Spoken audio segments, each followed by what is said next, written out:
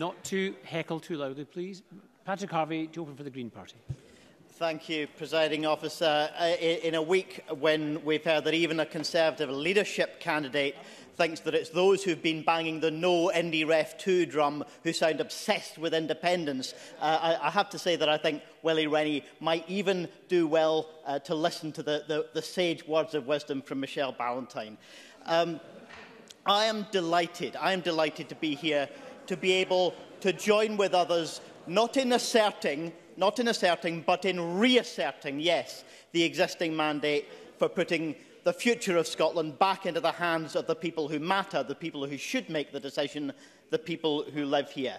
And I really think that the Conservative position of saying that the sovereign right of the people of Scotland was exercised in 2014 is such a partial position. It's as though they can only see 2014 and they cannot see the subsequent exercise of the right of the people of Scotland to say something about their future in the European referendum in 2016, where they said very clearly that they wanted to remain. In the pro-independence result of the majority of people that they sent to the Scottish Parliament in 2016, and in the pro-independence majorities of the candidates they elected in 2017, in 2019, 3 out of 6 in the European election as well in 2019, and even those who defend first past the post, who claim that 43% for a UK government is a mandate to do whatever the hell they like to the people of the UK and Scotland,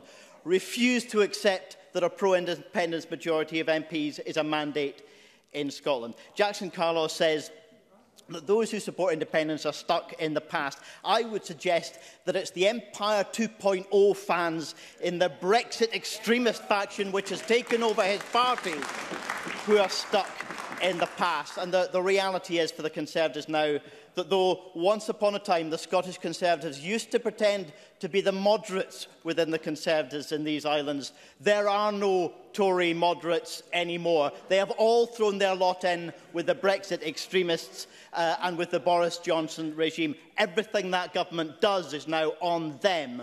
There are no more Tory moderates. As for the Labour position, and I certainly would say to Richard Leonard, yes, the Scottish Green Party is proudly pro-independence and not nationalist, because we understand the two are not the same thing. And I hope he would respect the fact. He would respect the fact that as someone who supports membership of the UK, I would never call him a British nationalist. These points of language matter. Nationalism is not the only factor that can lead someone to express a view about sovereignty and about our future. And do the Greens ever argue against the odds? He says we're being asked to support something we know isn't going to happen. Do the Greens ever argue against the odds? Yes, of course we do. Maybe last month when Richard Leonard was arguing for a UK Labour government, he knew that wasn't about to happen either in his heart of hearts. So yes, we have to assert sometimes against the odds. As for his argument on home rule, I still have to ask myself, what is it? What is it? And how, even if they can put forward a solid, well-defined, fleshed-out proposition for what home rule means, how does it escape the same problem that not only independence, but everything from powers over drug laws to a Scottish visa system encounters? That same problem, UK says no.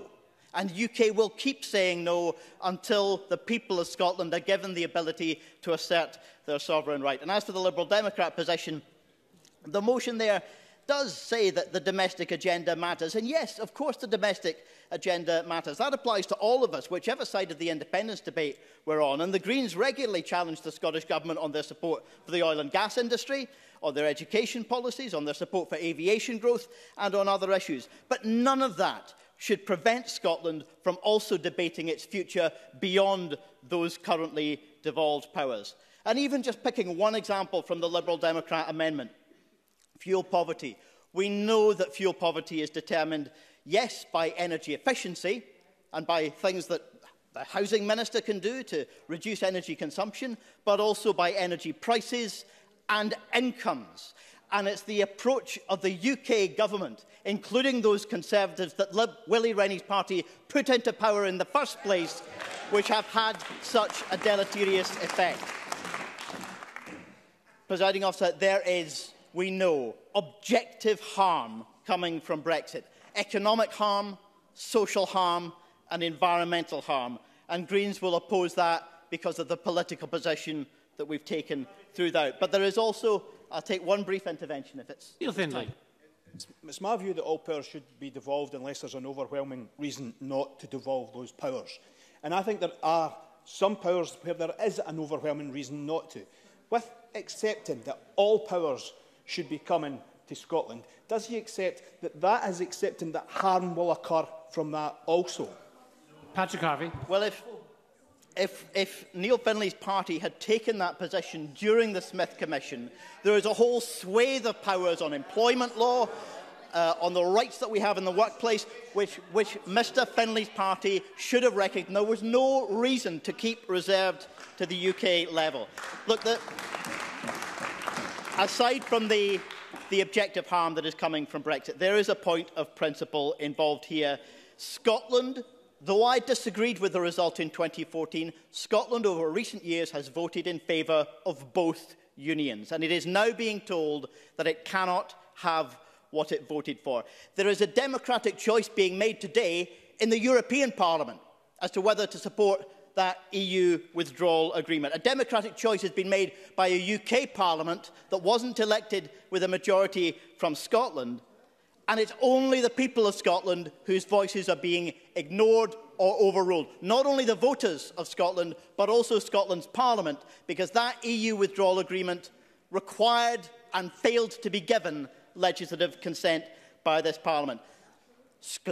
Scotland is not being given the respect for that claim of right, that sovereignty of the people who live in Scotland. That is not being respected by the UK government, and the only way to change that is for Scotland, the people who live here, to be given the right to make that decision for themselves again. Greens on Friday will be relaunching with campaign events in Glasgow and Edinburgh, the Green Yes campaign. We are ready to go out and fight that campaign, and we look forward. Even if the UK government does continue saying no, we'll look forward to continuing to say Scotland demands.